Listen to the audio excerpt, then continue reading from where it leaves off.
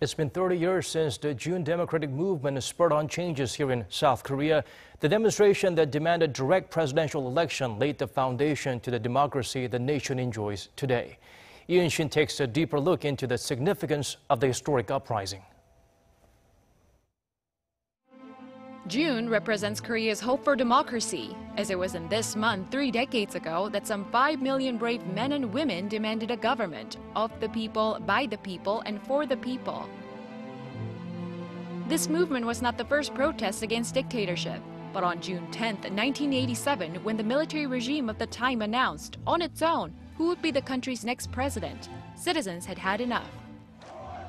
They took to the streets to protest the government of then-leader Chun Doo Hwan and to demand direct presidential elections.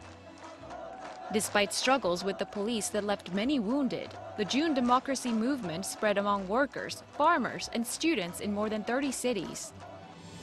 And on the 19th day of resistance, the regime gave in, announcing plans to restore direct elections. As Korea marks 30 years since the movement, the sacrifices that helped establish a constitutional democracy are honored in ways that go beyond memorial ceremonies. Through academic and cultural projects, we make sure the spirit of the movement is carried on by the generation responsible for the nation's future. Acknowledging past mistakes is what will prevent them from happening again.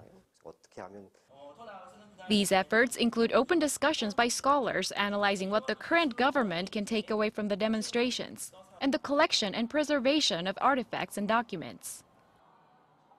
The history of the June democracy movement, captured in photos and journals, can be seen here at the Seoul Metro Art Center.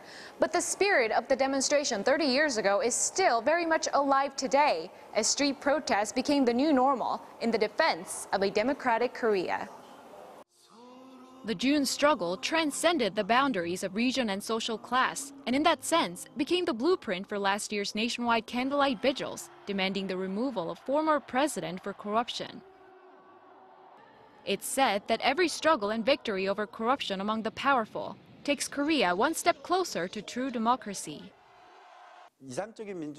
Ideal democracy is the concurrence of the citizens. Although Korea made notable achievements, it's not yet reached the most ideal state.